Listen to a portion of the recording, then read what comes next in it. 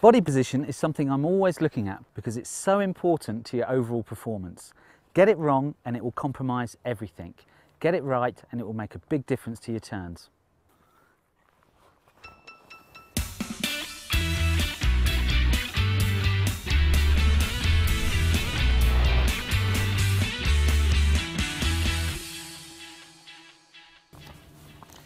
In short turns, it's important that the upper body stays facing down the hill. The legs and skis will be working underneath the body while the torso is remaining still. What we need to develop is a separation between the upper and lower body.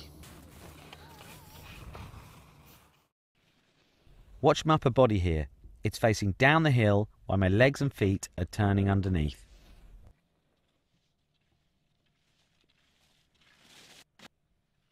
A great way to visualise this separation is to imagine you have two poles and they're going to rest underneath your arms, similar to gymnastics parallel bars. Now the upper body is going to slide and stay still all the way down those poles while the legs work underneath the body. Let me show you what I'm talking about.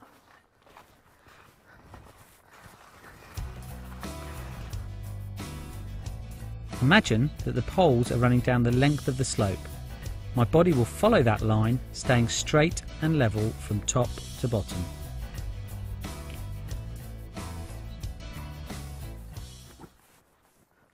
I'm going to use these rollers down here to exaggerate the movement.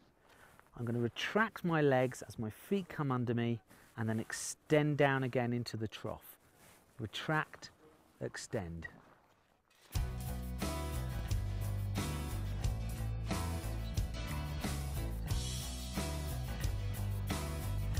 This is a great way to feel these movements combined.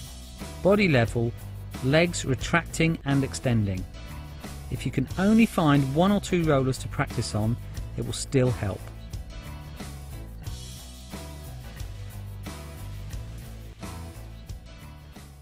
That may feel like a strange sensation to start with, but it's the same movement on a smooth piste doing short turns. The torso remains still and calm and the legs moving underneath.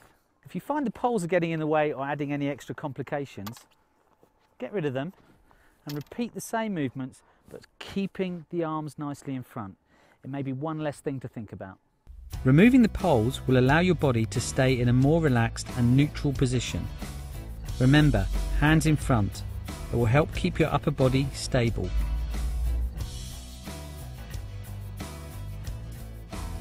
Once you get your poles back, a good pole plant will help with your rhythm.